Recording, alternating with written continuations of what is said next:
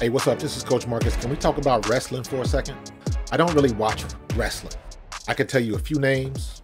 I could tell you Roman Reigns. I could tell you Jade Cargill, Rhea Ripley, obviously The Rock, and a couple other big names when WWE was at its peak.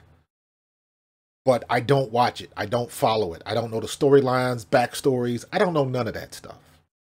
However, the reason why I'm making this video is because I've known for a very long time, when I watched wrestling, we was back in the Hulk Hogan days, right? But WWE, or back then WWF, has always put out a good product.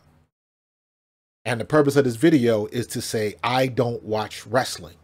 But when an event happens that crosses the border, kind of jumps the fence, and can grab my attention, that means they're doing something. And last night, when CM Punk comes out, me, someone who doesn't watch wrestling, I couldn't tell you the last time I watched an actual match, as opposed to seeing highlight clips on, YouTube and things of that nature. But last night, when CM Punk came out, I paid attention.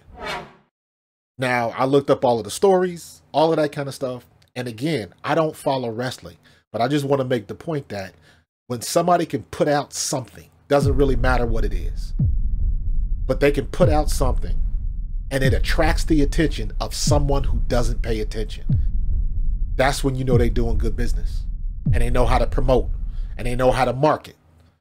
Because I'm that dude when it comes to wrestling.